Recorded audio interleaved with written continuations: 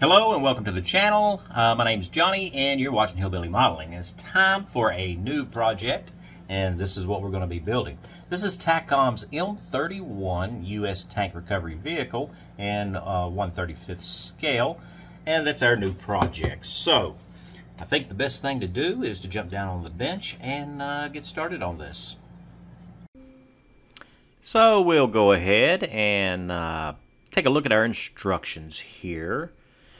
So what we're looking for is step 1, and of course that's going to be the assembly of the lower hull. So there's that breastplate for the front, and let's see, we got some rollers for our main winch to go in, and of course the back plate. But before we can put those on, we have some holes to drill. So we're going to have to go ahead and drill those holes in the plate. So in the bottom of the main hull section here, as you can see, there are 3 holes that we need to drill out at 1 millimeter, because there is a plate that is going to go on underneath there on the very bottom of the vehicle.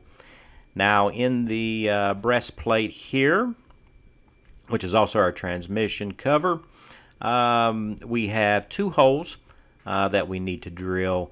And that's going to be for the brackets that's going to hold the spare road wheels that's going to go on the front of the vehicle. So I do mark those with the drill bit, and then we're going to go ahead and drill them out with our handy drill by Tamiya. Now these holes are 1.2 millimeter, and we're just going to go ahead and shoot those holes through. And also for our towing pintle that's going to go on the very back, the bracket itself has 2 alignment holes here in the bottom of the plate. So we're going to go ahead and shoot those holes through. Drill those holes through. Now the locator is kind of like a little half moon slot. Just get your drill bit down in the bottom of that slot and then just drill it straight out the back. That's all you got to do. Now with all of our holes drilled, we can go ahead and install these rollers. Now these are for the main winch. They're actually just there for looks. It's not really functional. And we have a cover that holds those down into place. And we'll just put a little bit of cement on those right there on the cover. And it kind of pinches those rollers in. They will roll, but I don't really think anybody's going to see these things, but it's a nice detail. So on to our transmission cover, and it is a good fit. Now you probably noticed that this video is a little bit different than some of my previous videos because I didn't show you me cutting the parts off the sprues and all that. I figure if you've seen a couple of these videos with me doing that, that's probably enough. So we will forego that. So once we get our transmission cover on, we can go ahead and attach the rear plate there for our engine bay.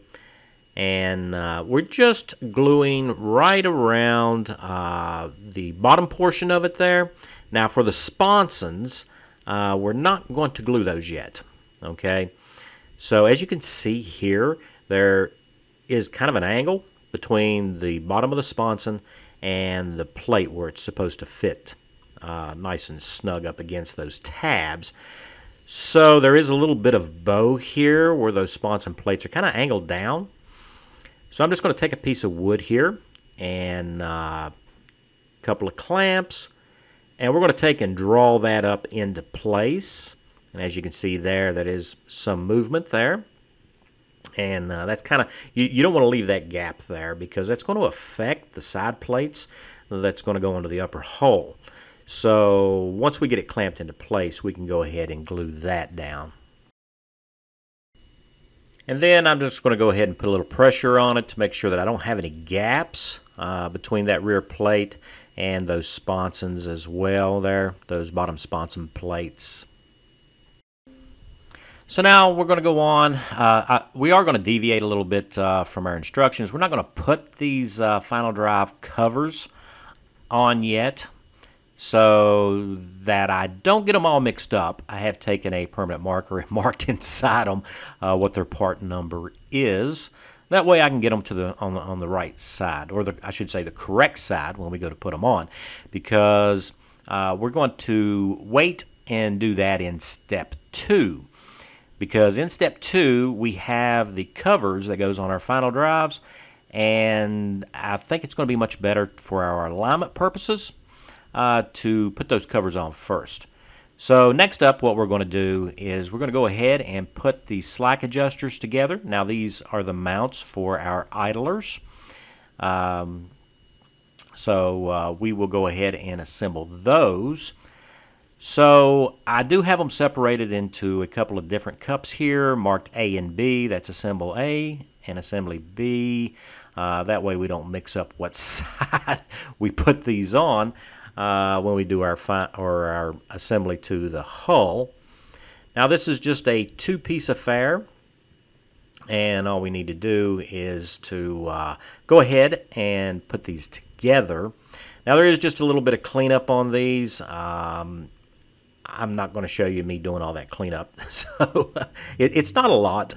This kit is really good as far as alignment and not having any flash. You'll just find just a little bit of an edge sometimes on some of the parts, and it cleans up really well.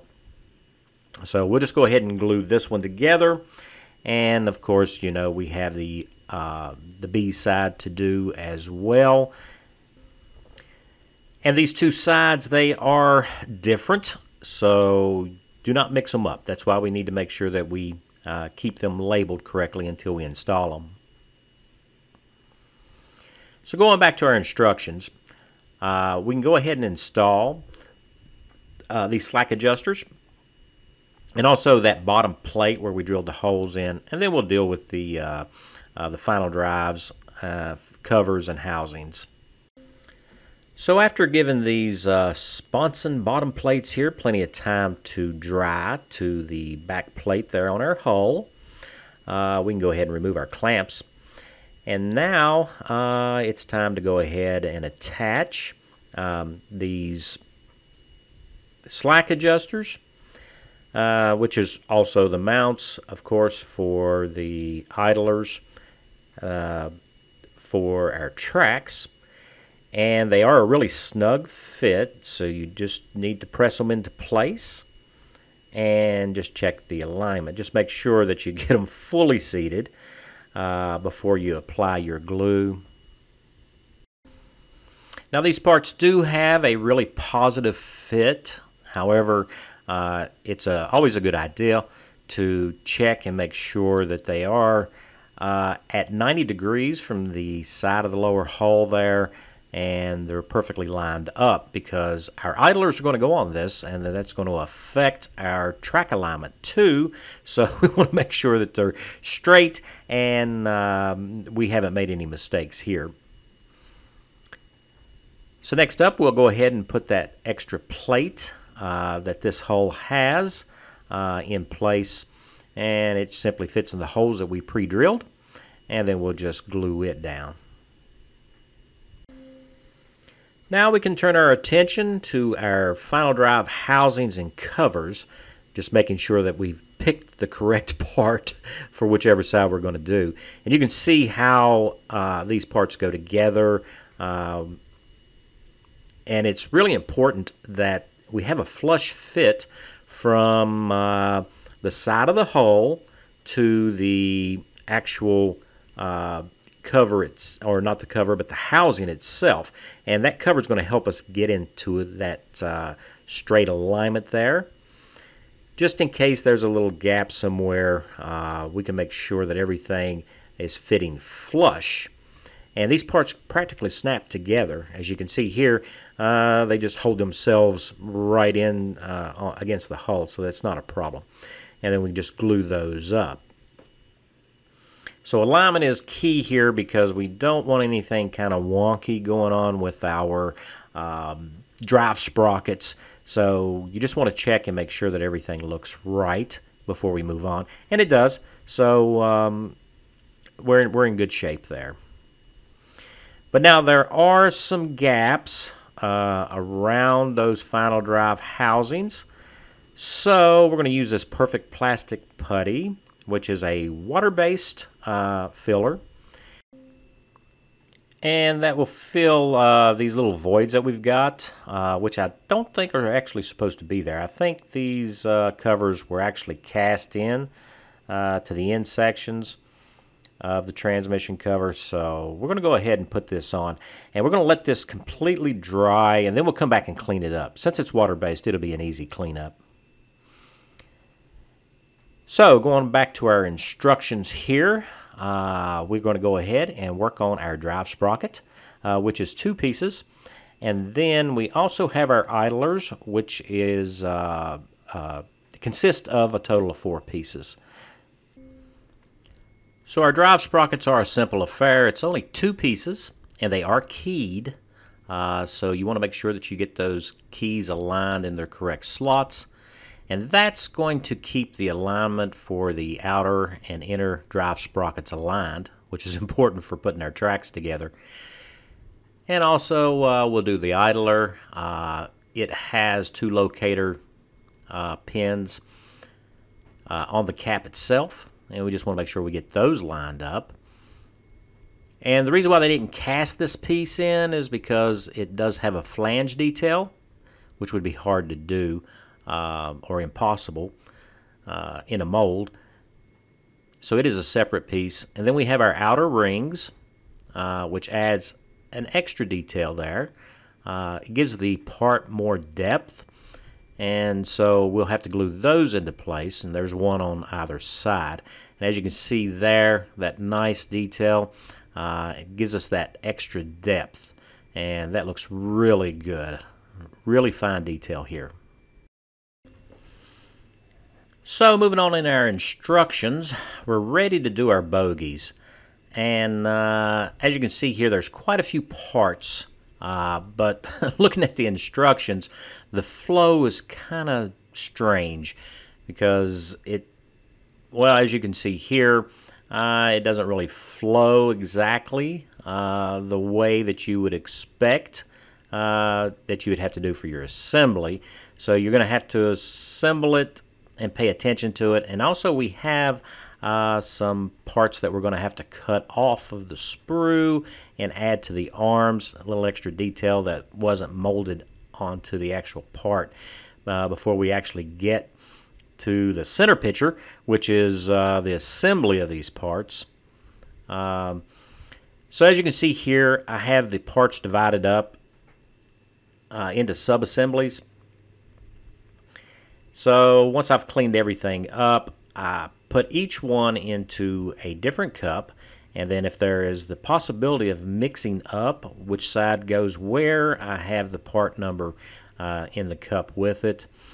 And as you can see here, these are the volute springs, and then those arms that the springs go and put pressure on. Then we have our rollers and our outer section of the housing itself. And as you can see, there's quite a few parts here. So keeping them all separate and build them up in little sub-assemblies before you get to the final assembly of each bogie is kind of key to success here, I think. So it's easier to go ahead and clean everything up. That way when you start your assembly, everything is right where it's supposed to be. Just don't get mixed up on what you're doing. And make sure that you stack your cups back up correctly so that you're not confused later on. So we're going to start off this assembly with the actual backing plate where it is bolted to the lower hull, and we're going to attach it to the inside half of our bogie housing there. And it kind of snaps together. It's a really tight fit, so alignment issues don't really exist here. You just want to make sure that we get the glue on it there, and that to me extra thin will kind of wick right up underneath it. Now we do have a left and right bracket that goes onto this housing here, and it has those little bulges on them for the volute springs, so it's important that we get these lined up correctly. The parts are molded very well, so it's not an issue getting them into place. Just make sure that you got them fully seated and that they are lined up correctly. And I want to make sure that the top edge too is all the way against that before mentioned backing plate, so that everything is going to line up when we get all these parts together. So next up is our volute springs. Now it does have a center shaft in between them, and that's what these arm links go to. As you can see, it's kind of bowed in the middle a little bit where it slides onto the pin. Just make sure that it bows in towards the volute springs. You don't want to put these in the opposite way, because that will cause problems later on when we go to align them with the actual road wheel arms. And as you can see, it is a loose fit, and you're not supposed to glue these in. So this is supposed to be a workable suspension if I do this right. And hopefully we'll get all 6 of them together and they'll all work. So it is a little bit fiddly here, trying to get that pressed into place. And I do drop it a couple of times, but that's kind of par for the course here. Just trying to make sure that everything gets seated correctly. Now once our volute springs and arms are in place, we need to put our support roller in. And it just goes on the little pin on the top of the housing there. And now we're ready for the attachment of the outside section. So what I'm going to do is just above those volute springs, I'm going to put a little glue there, or to me extra thin cement, to kind of tack that into place for us. And then we'll just press the whole thing together. And as you can see, it's important to get that roller lined up, and then my volute springs fell out. So I'm going to go ahead and put this back together. And as you know, when you're working with all these little bitty parts, it kind of can be a little frustrating until you kind of get it down. I imagine by the time we get the 6th one done, we should be an expert on this. So the glue hasn't set up, and we didn't have very much on it to begin with, so we'll be able to press this back into place. Just want to make sure that I do get it seated, and that pin that's in between the volute springs fit into slots. So we need to get that pressed in and all the way back into those slots. Sounds confusing? Well, it kind of can be, but once you get it in there, it does fit. It's just a really, really snug fit there. But as you can see, it does go together, and the alignment is fine once we get everything attached. And so I'm just going to put a little bit of extra thin there on those brackets to make sure that everything stays lined up. And I'm going to use my self-clamping tweezers here to kind of hold the ears of those top brackets into place against that center housing. So now we're going to look at our road wheel arms, and as you can see here, they want us to cut off this bolt detail, which is actually on the sprue itself, and install those on the outer arm, and that'll be where the 3rd pin, I guess we'll call it, goes. And so you have a left and a right, so it's important that you put them on the correct outside arm section. That way everything will go together. As you can see here, this is the outside section of one of the road wheel arms, and then we have those little bitty bolt details that we're going to trim off of this sprue, and then it'll have to be placed very carefully right where that secondary pin is supposed to come through the arm itself. So with all that hashed out, it's time to cut one off. And just be very careful when you're doing this. Sharp objects can be a problem, especially with your fingers so close to them. So I'm just going to kind of rotate around the actual bolt detail there on the sprue. Thank goodness that these TAKOM sprues are nice and flat. And as you can see, there's that little bitty part. If I can get it to focus. Yep, there we go. That's the part that we're going to be putting on. So we're going to put a little dab of glue here, and then we're going to very carefully align that part in our tweezers and put it on the glue. And we want to make sure that it is straight across from that pin that's going to travel between the arms there. So once I'm satisfied with it being lined up exactly where it needs to be, and you can see that's a nice little detail. I don't know why they didn't mold this in, but they just didn't. So they've added it on, and we're going to go ahead and put them on. So you can do them one at a... Whoops. I hope everything's still there. Yeah, okay. So we've got, let's see, 11 more to do. So when it comes time to cut these all off, I decided probably the best thing for me to do is to put a glove on, which I probably should have done before I even started, because keeping my skin intact on my fingers is kind of a primary consideration for me. So I decided to put that glove on and then go ahead and trim these little bolt details off, and doing everything I can to make sure I don't lose any. So we do have 12 additional ones. So they only want us to put them on the outside arms. So you're not going to be able to see them if you put them on the inside, but it wouldn't hurt to put them on the inside too. But since they're not going to be seen, I'm not going to worry about that part.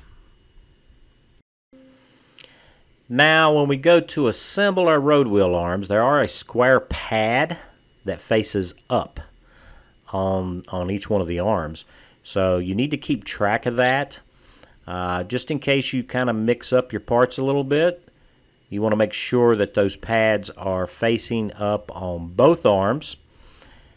And we're just going to put a little bit of glue here on the bracket where it attaches to the axle shaft itself and then to the pivot points. And we'll go ahead and assemble this. And the parts are made very well. Just make sure that you don't get too much glue on it there, because we do want our road wheels to still be able to roll. And I think I mentioned before that these are fully operational road wheel assemblies. So if you wanted to put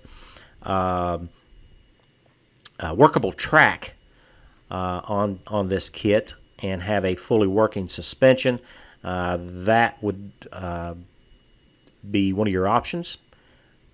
Just be careful with how much glue you use here, or cement.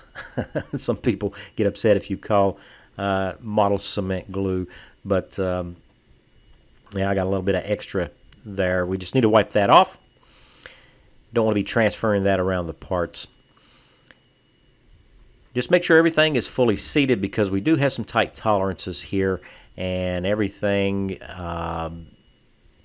if it's not fully seated, it's not going to fit together right, and that would throw off our alignment. So we want to make sure everything is good. So with our left and our right road wheel arms assembled, we can go ahead and put them into the main housing there. And you just kind of pop them in.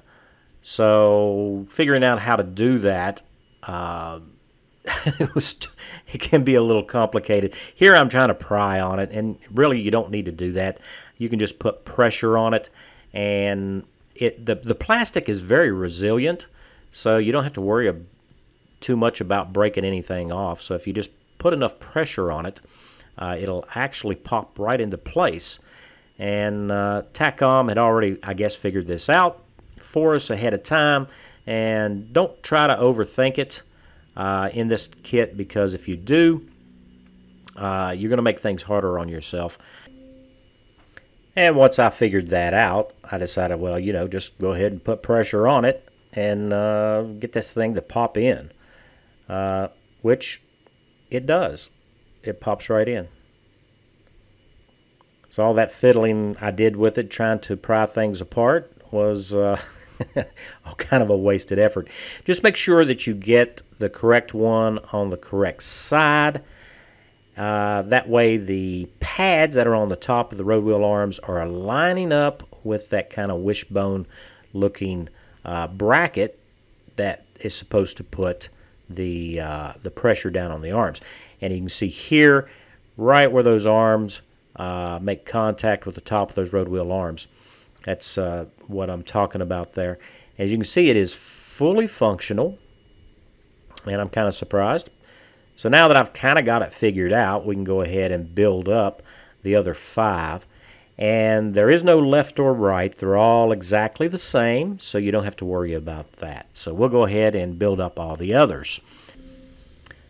Now, with all of our road wheel bogies built up, we'll just set those aside and let them really dry up really good. We can go ahead and turn our attention to that water-soluble perfect plastic putty, and we can get this cleaned up here on the front of our lower hull.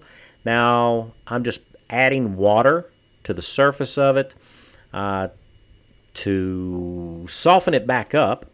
And then we'll come back in with our Q-tip or cotton bud if you prefer. And we'll just clean it up. And it cleans up really easy. Just a matter of wiping over it, and then further down into all of the voids and everything, the putty will stay.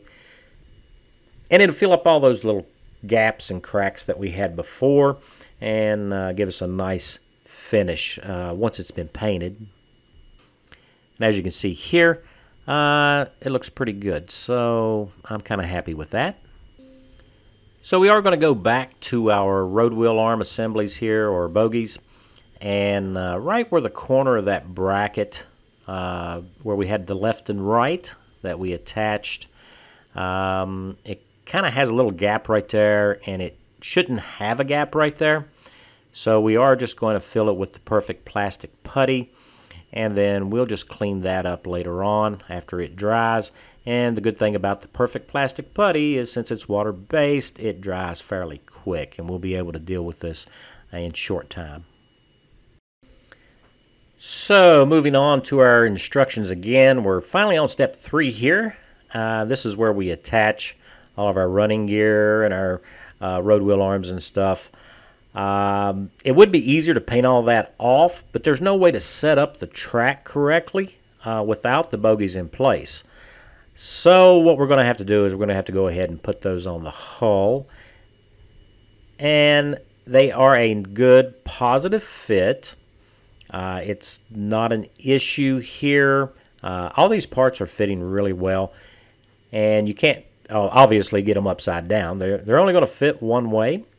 So I am just going to lay down just a little bit to me extra thin. Give us a surface to kind of tack it together for us to make sure that we have everything lined up correctly. And it just pops into place there. Unfortunately, there's not enough tension there to hold them into place where we could go ahead and dry fit them on and then do our tracks. So we will go ahead and attach all 6 of these. Now, with all of our road wheels attached, we can go ahead and attach our drive sprocket and then our idler as well. I did do a little bit of sanding on their pins so that they're an extremely tight fit. So I didn't want them to stick in place, so I went ahead and sanded those down so that we would be able to remove them easily. And that's what it looks like. And then we have our fully operational suspension. which we can't leave fully operational. The reason why is because we're going to use the kit parts for our tracks, and if this suspension is moving, that's going to be kind of hard with a link and length type track. So right here where those pads are on top of the road wheel arms, and then the wishbone that puts the pressure down on them, I think that's the best place to add a little bit of Tamiya Extra Thin to kind of affix all of these movable parts so that, well, they no longer move. And I know we spent a lot of time putting those bogies together and all those parts, and you're thinking, why in the world do you want to glue that? But, well, it would be impossible to get the track aligned with everything moving around.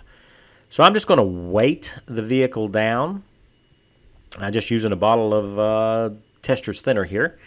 And then we're just going to put the glue right on those little pads. Sorry, my hand's in the way. Should have got a better angle there.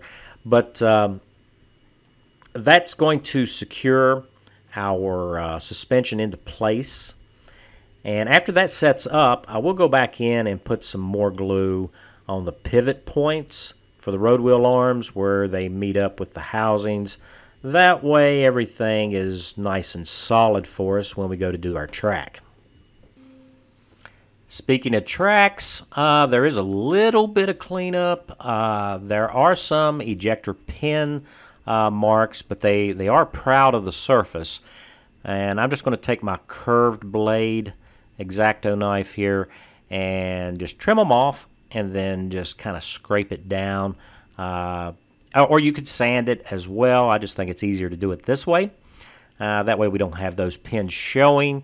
And of course, you know, when you go to assemble this stuff, after it's painted and everything, chances are these little ejector pin marks are probably going to be aligned just at the correct spot where it's visible. So we're going to go ahead and clean all these off. Now, when it comes to the separate links, we have two types. We have the ones with the straight end connectors, and then we have the ones with the end connectors that are at an angle. So that's the L3 with the straight and the L4 with the bent. So you want to make sure that you don't mix these up and you don't confuse them because that's going to be a problem. The L3s go in the top run of the track, and then the L4s obviously are the ones that bend around, say, the road wheels and the idlers and everything. So now this is the alignment jig, I should say, that we use for assembling the top section of our track run here. And it's keyed so that you can put the length section of our track into place here. And as you can see, though, those guide horns kind of stick down below the actual jig, which is kind of a problem if you want to lay it on a flat surface. So what I'm going to do is I'm just going to take a piece of wood here, preferably a straight piece of wood. That would be a good idea. And I'm just going to clamp it all together here. And I will take and put a third clamp so that everything will set level on my bench. So I'll just get all this lined up right here. There we go. So as you can see there, it'll set on the bench, and then I can kind of work on those links that we need to drop into place. So there is a little bit of fitting here to get these links just to drop in. Just don't remove too much material to make them so loose that there's nowhere for the glue to grab onto. Or I'm sorry, cement. So we're going to drop in these sections, and there is a positive stop at the end of the jig so that you don't put too many links in. So the engineers have figured out that this is exactly how many links we need, and I guess we're going to find out whether or not they're correct or not. It always seems to be a gap when you try to put these link and length type tracks together. Now our jig and those links that we need to cement together are all polystyrene. And I am using Tamiya Extra thin. So I have to be very careful here to use a fairly dry cement brush. Right, I want to make sure that I've got most of the cement off the brush because I don't need it overly free-flowing and get down onto our jig, because that would glue our track pads right down to it. So we're going to be very careful and make sure that we're not adding too much glue. Just enough glue to get the job done. I mean cement. Yeah, cement. And here you can see that's how much track sag that we actually have coming off of our drive sprocket. And once that has set up for us, just give it, a half hour or so, and you should be in good shape here. It's plenty stiff enough now that we can work with it and not worry about messing up the alignment. So next we'll put this on the actual vehicle and get everything lined up as best we can. So the end shoe there is supposed to be at the very top of the drive sprocket. So we need to get that drive sprocket aligned, because that's going to affect all the rest of the run of the track as it goes around. Small adjustments may be needed. So as we're fitting the track, I found it easier to kind of use the Tamiya masking tape here. So I'm just placing these shoes into place, and we want to get as much of a dry fit as we can on the vehicle. That way we kind of know where all the shoes are supposed to land and whether or not we're going to have any gaps.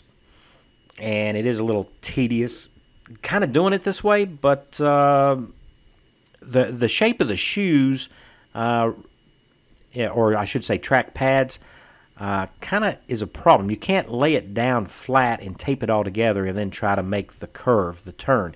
They just won't do it. I know, because I tried it. I thought that would be the easiest way, but if you tape it down flat, that's the way it wants to stay. So you kind of have to tape it into its actual curve. So here we can see with the track all attached, kind of how it all is supposed to lay. However, we do have kind of an issue. As you go around the back here, you can see that we're kind of spaced out in order to get everything to kind of connect up. So I think probably the best thing to do is go ahead and glue up these curved sections. And as you can see here, see how the spaces are? And then when you curve it up, it all kind of comes together. So we'll go ahead and stick this on the drive sprocket here, so I can see that the actual contact points are in the correct location, and we don't have too much space, so it looks pretty good. But now we can't glue it up with it on the drive sprocket, because we would be gluing it straight to the drive sprocket. So what we're going to do is kind of glue it up off the drive sprocket first. Now we're just concentrating on the end connectors where they connect up to the actual track pads, and we'll put the glue on that on both sides, and then just put it onto the drive sprocket so that it can completely dry and get nice and solid for us. Now the good thing about Tamiya Extra Thin is that after just a few seconds, 10 seconds or so, you don't have to worry about it actually sticking to anything other than the parts that you actually put it on. So with that in mind, we will set this drive sprocket aside and let those parts get nice and solid for us. So now when it comes to the track links that goes around our idler, we're going to do basically the same thing. Just making sure that each one of the shoes are in contact with the actual idler, and that they are all pressed up against one another. As you can see there, and with them taped into place, I shouldn't have to worry about them moving around. And then just like before, when we used very, very little glue to glue just the end connectors, that's what we're going to do here, because we do not want to glue these track sections to our actual idler, because that'll be a problem later on. So we'll be very careful with that. So once this is set up for us, we can just take and untape everything, and hopefully everything will come apart the way it's supposed to. So moment of truth here, and it should just snap right off. It should just snap right off. There we go. I was getting worried there for a second. So we have our turn there for the drive sprocket, and then hopefully we didn't glue these down to the idler. Nope, we're in good shape. Or slag adjuster, idler wheel. So we're in good shape there. Now we can move on to putting the track together on the vehicle. So when it came to all of our drive fit and everything, I kind of suspected that we were going to have an issue with the track actually fitting correctly when we get to connecting it. And as you can see here, we do have a space. And either I've done something wrong, or maybe that's just the way the kit is. I don't know. But I do have a space on both sides, so we need to do something about that. Now, after going through all the sprues again, there is actually 2 spare track pads. And they have the links already attached to them. Now, they are on sprue D, and let's see, there they are. One of them I've already cut off, and then the other one's right there. They don't have a number associated with them, so I looked through the instructions, and there's nowhere else for a trackpad with end connectors on it. So I guess TAKOM threw these in there just in case we have a problem. They just didn't tell us about them because they like to keep us in suspense. So we're going to be using those. Now, it makes the track just a little bit long, but I think that's going to be all right in the end anyway. So here we are with our track all assembled. Now, I do have a couple of pieces of foam sponge holding the top run down nice and snug against those return rollers. And right here, we have a joint that is not cemented together for the track. And then in the back above the idler, we also have not cemented. So that top run is a separate piece from the rest of the track. And that'll make it easier for us to remove and to paint. And if you've ever done link and length tracks, or just the link type track, it always seems like that once you get everything fitted perfectly and then you paint it, it's too tight. So we kind of do have a space around our idler there, our slack adjuster, but I think it's all going to come out just fine. You can't really see it, so we're in good shape. And that will wrap up part 1 of our M31. We got a lot done. It doesn't look like it right now, but each one of these bogies had, I think it's 17 pieces. So 17 times 6 is 102, plus all the parts for our idler and our drive sprockets as well.